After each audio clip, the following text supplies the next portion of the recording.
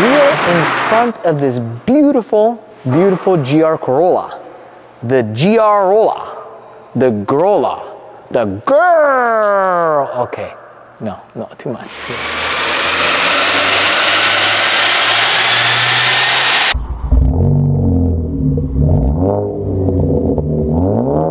We've been hot and heavy, as some would say, with the GR brand, the new BRZ, the new GR86.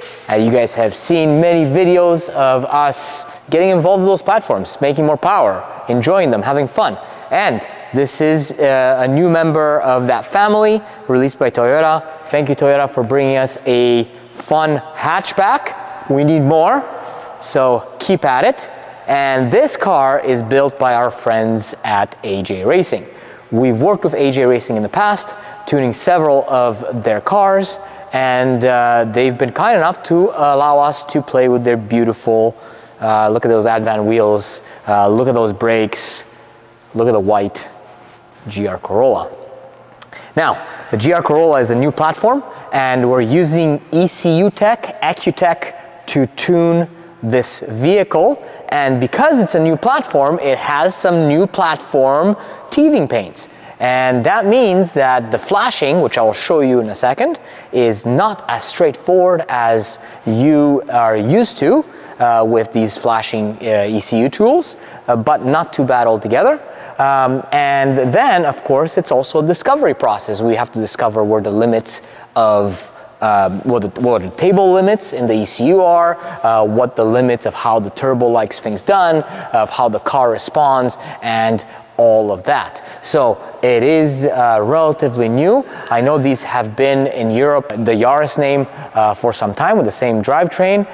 So those guys are a little bit ahead of what we got here in North America. But in any case, there's power to be made, there's fun to be had, and this is kind of our introduction to this car. We'll probably be seeing it again, but for now it's just an intake only. Otherwise everything else is stock on the engine side, and we're trying to coax more juice, more fun, and more power out of the little 3-cylinder. Now, the flashing process in this car can seem a little daunting, so that's why I just wanted to show it to you. So here, if you come and look at the engine bay, now it's got this beautiful Venturi intake here that's carbon, but right in behind it is where you locate your stock ECU. The stock ECU has 3 plugs, and these plugs need to come off for you to flash the car. So you just remove the clips and move them out of the way. As such, you basically are sorta, kinda, bench flashing the ECU. And in order to do that, you need to use this specialty harness. That is actually, we can provide this for you, and it is made by the good people at EcuTek. So to hook this up is relatively straightforward once again. This one goes onto the furthermost plug on the ECU. Don't force anything, it just goes in there, and if you got it right, then it'll squeeze down when you apply the lock. Then this one looks like an OBD port. It is an OBD port. You plug the ECU dongle, EcuTek dongle into that, and of course, because we're not connected to the battery anymore, we have to give it battery power. Now, the Corolla has the battery in the trunk for weight distribution, so you can use that there, and then you can use a ground here. We use this bolt is pretty conveniently located there. Now you can also see that you have the ignition switch, which is now just this button. So you leave that off for a brief moment, and then you have your Pro ECU on your laptop. And if we were doing this remotely, we would be sending you guys a tune, and you'd have your own dongle here. Your usual vehicle interface here, the EVI here, which is often used for Bluetooth communication and so on. Plug on the special harness, and then you hit ignition on. And at this point, the ECU, you can see that red light's on there, the ECU is powered. Okay, then you get the usual programming interface, program ECU, select the correct ROM, which it already has. here, and then you hit program. And then you just follow the prompts here that you're very familiar with if you use EcuTek before. So it just goes through a regular programming cycle here. And it'll tell you to turn off the ignition. Once it's complete, cycle the key effectively, and your flashing will be done. It's almost like Toyota knew people would be going through this process a lot because they made this ECU accessible from a physical standpoint. There you have it. So now your new tune is on your vehicle, and we're just gonna go for a pull here and see what power she makes. Engine is off, handbrake is on.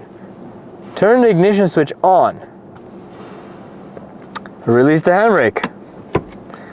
Press the brake pedal and hold. Turn the engine on. Pull on the handbrake.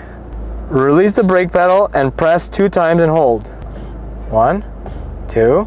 Release the handbrake, then pull 2 times and hold. 1, 2. Release the brake pedal and press 2 times and hold. 1, 2. Oh, there she be. There she be. Now we are in dyno mode. Now let's do some dynoing.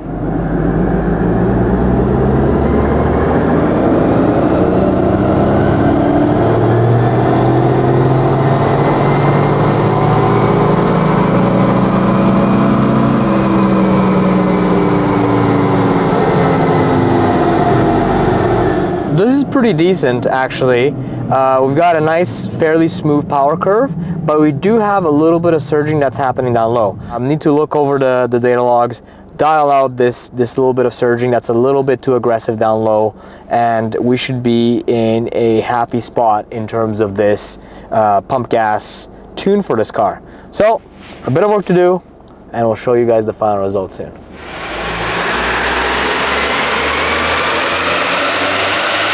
Day 2. Day 3.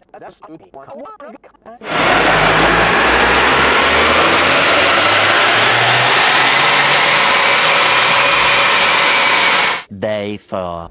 Welcome to what has been my office for the last few days. So we've definitely uncovered a lot of interesting things about this ECU, about how to dial it in, and also this car is quite complex in terms of what it has for the ECU, and it is quite difficult, I would say, to dial in for drivability. So I'll show you. I'm going to drive the car. There's a lot to unpack here. So I'm going to drive the car, and I want you to pay attention to this boost gauge here, because that's an indication of how well the tune is set up for drivability. You'll see that the boost comes in and it ramps up quickly, and then it holds steady as I am applying throttle. Now, why I'm mentioning this is because this has been one of the most difficult things to actually dial in on the car. So I'm going to put the dyno here in vehicle simulation mode, which means we got load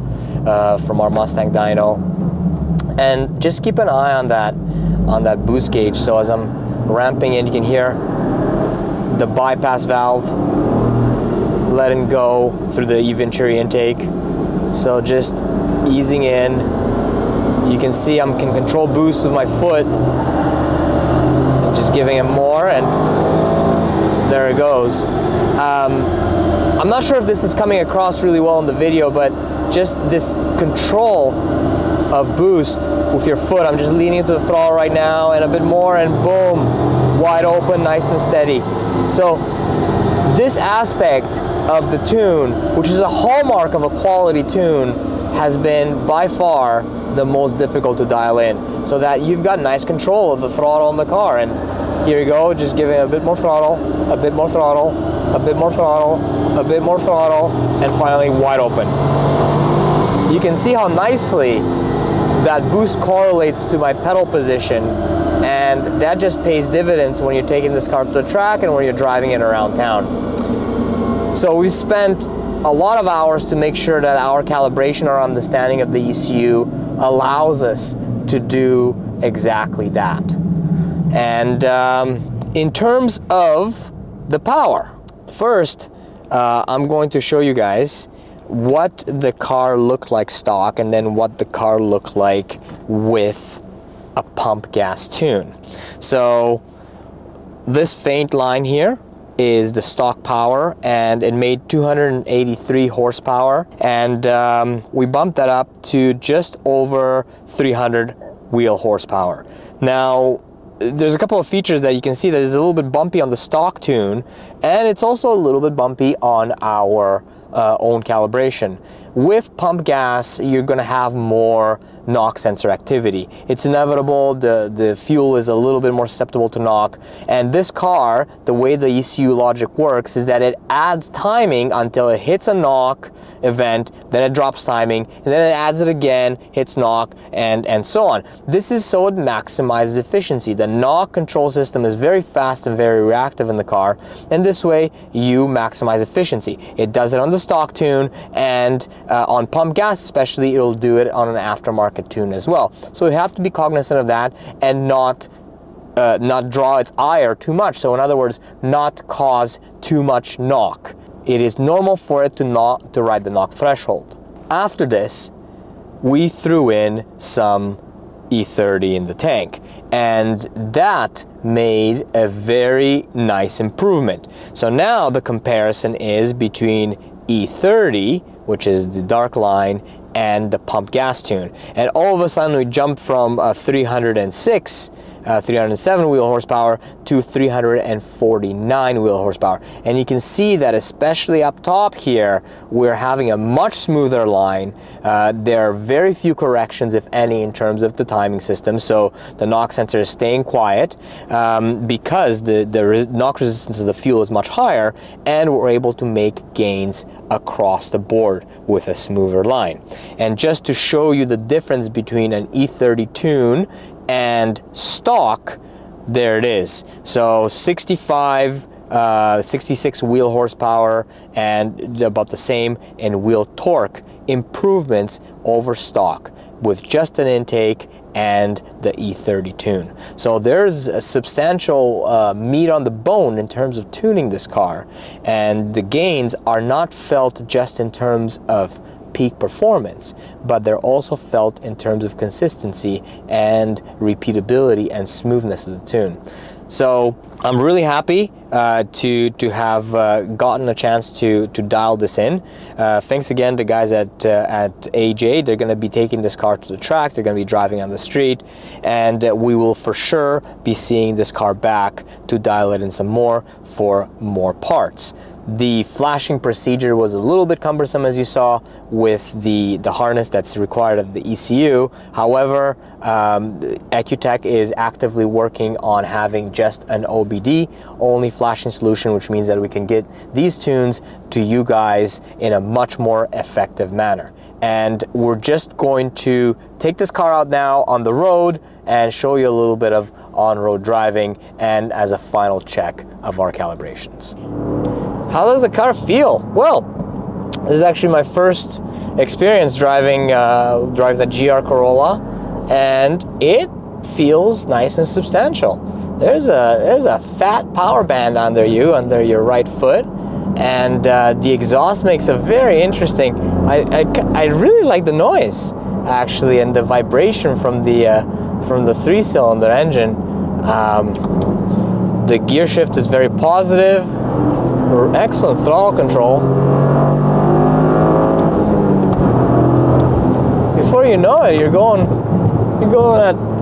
at least 5 kilometers over the speed limit.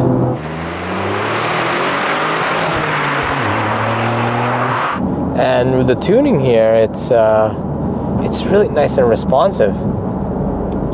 Ethanol does such wonderful things for the performance of cars. Heel toe is pretty good, but yeah, this is woken up. It's woken up properly, and all it took was a tune, some E, and an intake. Feels lively. I know that the guys at AJ are going to be tracking this, and I'm very interested in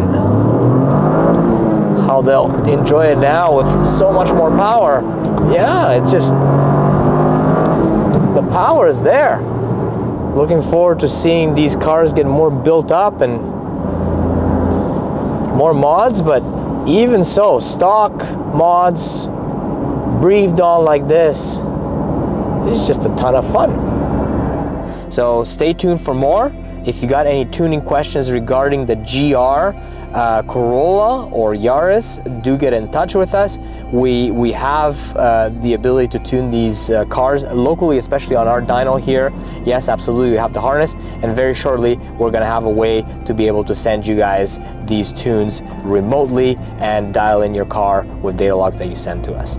So thanks for watching. Hopefully you enjoyed.